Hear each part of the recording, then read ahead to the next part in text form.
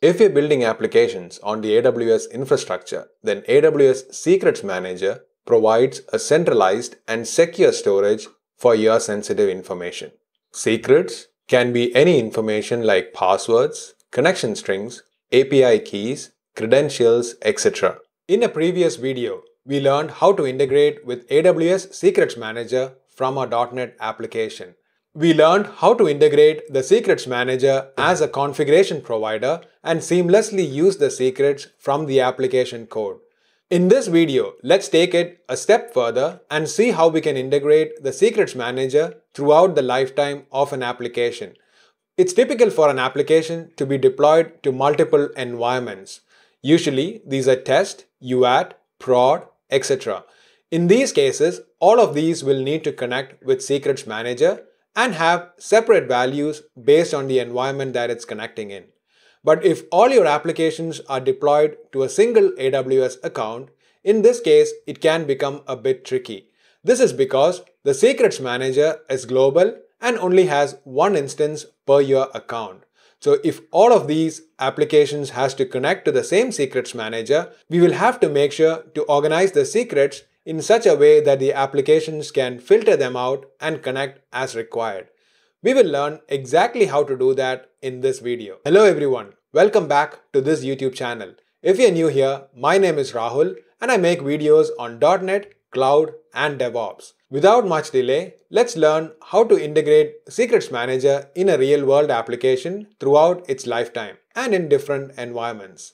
Here we have the application code which we used in our previous video. We have the program.cs, the weather forecast and the weather forecast controller. We set up the integration for Secrets Manager in our configuration as a configuration source. We added it as an add Secrets Manager, which comes from the NuGet package that we added. This also specifies the key generator, which replaces the key to match the key names as in our .NET configuration. We also set up the polling interval to be 20 seconds. Now if it is in a local development environment, this uses the .NET's Secret Manager. However, for now, the launch settings has a value test, which means this is not the development environment, and it will be using the Secrets Manager. The values is injected as an options pattern using the weather forecast options class, which has two properties, the count and the API key, and this is injected into our controller. So you can see this gets injected in our constructor and then we are using it inside our code. We use the count to determine the number of records to return back, and also we specify the API key as a summary. This is purely for demo purposes. These configurations would be used in real-world cases like connecting to an external API, databases, etc. So the application is running. So if we navigate to the Swagger UI, navigate to Get Weather Forecast and click Try It Out and Execute, we can see this in action. Now the value for these options is coming from AWS Secrets Manager. So let's press F5 and this responds back with the API data. Now let's see behind the scenes what is happening with this application when we connect with AWS Secrets Manager. So let's stop this application, open an application Fiddler, which is used as a web debugging proxy.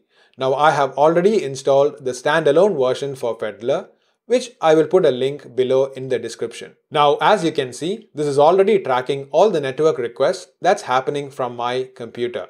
But let's clear this and let's just focus on the ones that we are interested. So this will keep capturing all the requests, but once we run the application, I'll call out the specific ones. So let's run the application again. On the launch, this is going to hit the Secrets Manager and retrieve all the keys. Now if we go into Fiddler, we can see these calls in here. So we can see all the calls that's made to Secrets Manager.ap.southeast, which is the region where I have the Secrets Manager defined. Now let's select this, double click that, and it shows all the details of that request on the right side. So let's look at the raw version and we can see this is the call to list all the secrets. So this first call lists all the secrets from AWS Secrets Manager. If we click the JSON view, we can see this in full detail. So here we have all the keys that's defined in our Secrets Manager. Now in this particular case, I have the my secret, weather forecast underscore count and the weather forecast underscore API. So if we navigate to the AWS Secrets Manager, we can see the 3 keys here inside our Secrets Manager.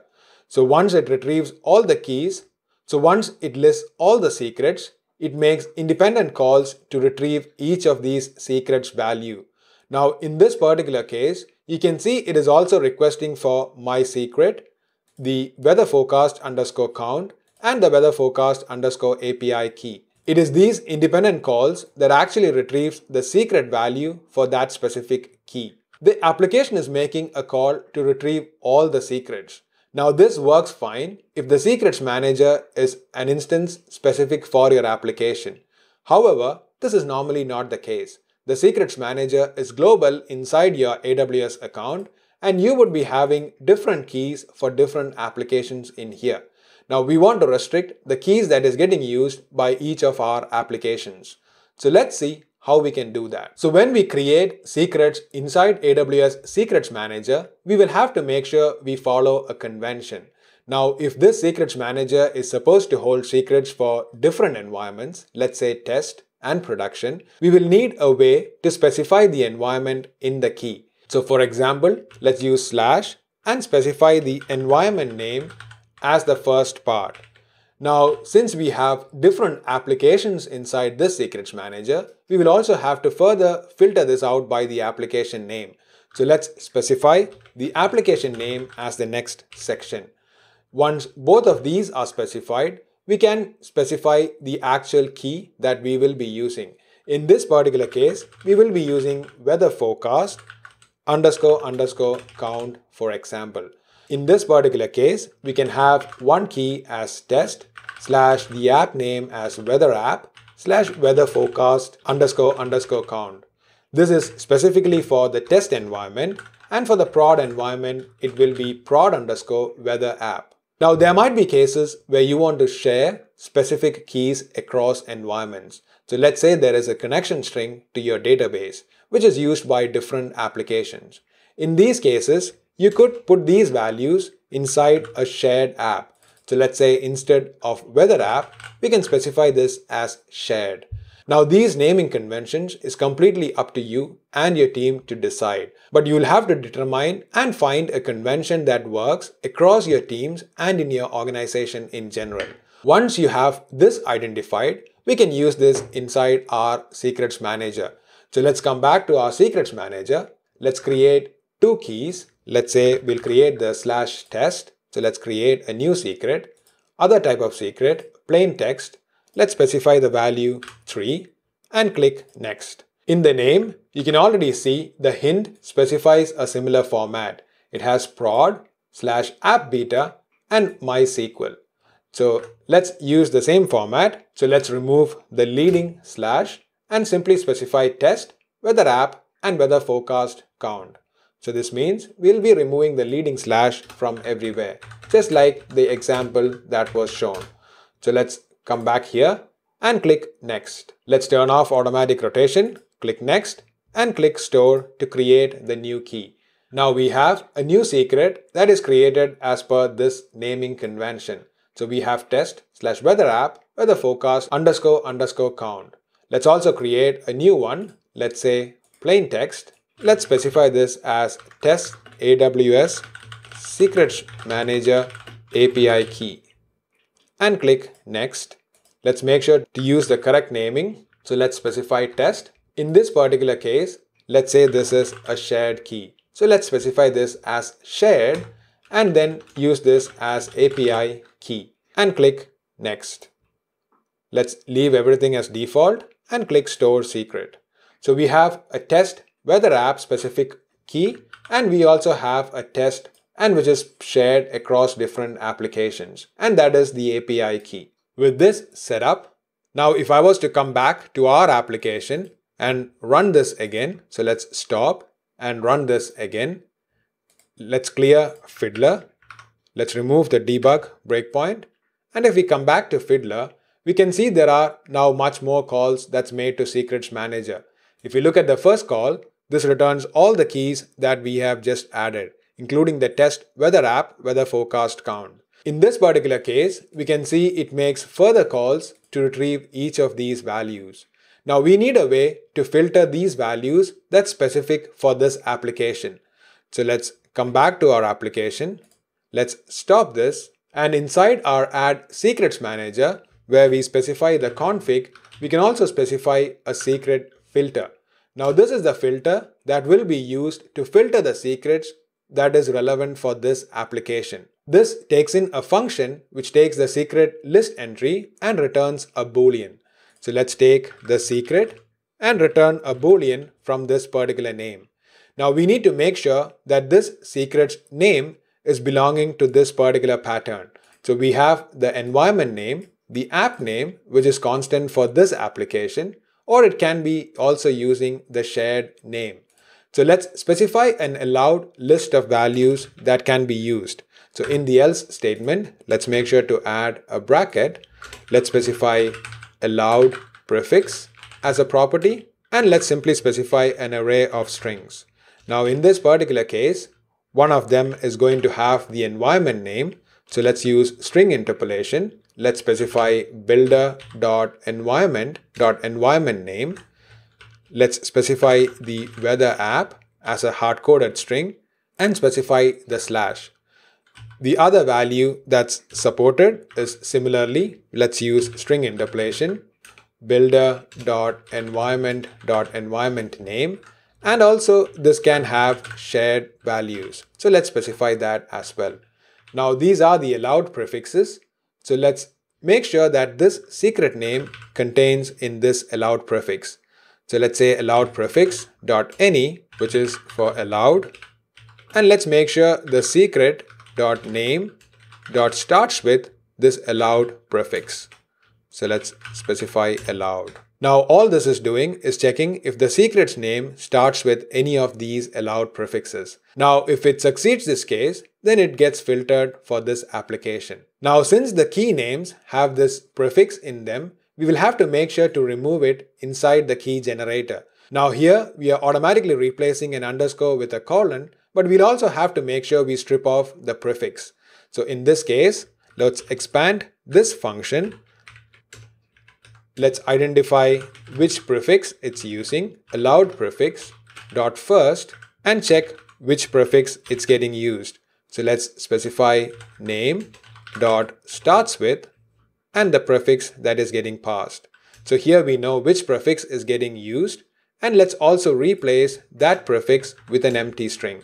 So let's specify replace prefix with string.empty, and let's return this as the key name. So here you can see we are first identifying the prefix that's being used. So we are going through the allowed prefix, finding which one the name starts with, and using that to replace this particular prefix from the key. So we can put a breakpoint here to see this in action. So let's run this again and see how this works. So let's clear the fiddler, come back and press F5. Now when the application starts, it's going to filter the keys based on this particular allowed prefix. And now you can see the key generator is being called. So if you look at the name, we can see this has the test weather app weather forecast count. So the prefix right now is test/weather app. So once that is replaced, the name would just be the weather forecast :count. So let's continue the execution and see what's happening in Fiddler. Now if we come back here, we can see that there is one call which is made to get the list secrets, which returns all the secrets, but this is then filtered and the subsequent calls is only made for the test weather app and the one that is for test weather app and API key. So when we make the list call, it filters out all the other secrets that starts with other values, and it takes only the ones that's for test/weather app and test/shared. Now if we come into our API, make get, try it out and click execute, let's add a quick watch and we can see this is getting test AWS Secrets Manager and returns the value 3 as expected. Let's stop this. Let's come to our Solution Explorer, launch settings and make this test as prod. Let's also update this as production. Now this is going to look for production environment keys. So let's come back into our Secrets Manager. Let's store a new secret. we'll have to use the same format. So in this particular case, this is going to be prod/weather forecast and then specify the count. So let's copy that. Let's specify other plain text, and for prod, let's say it returns 50 data, and click next. Let's specify the name. So this is prod/weather app weather forecast __ count. Let's click next, leave all the options as default and click store. Let's also make sure we specify one for the API key. So let's create a new secret. Let's click other plain text and let's specify production API key from AWS Secrets Manager. Let's click next. Let's specify the value here. So this is using prod. Now since this comes from shared, we can use shared and specify this as API key. Click next, next and store.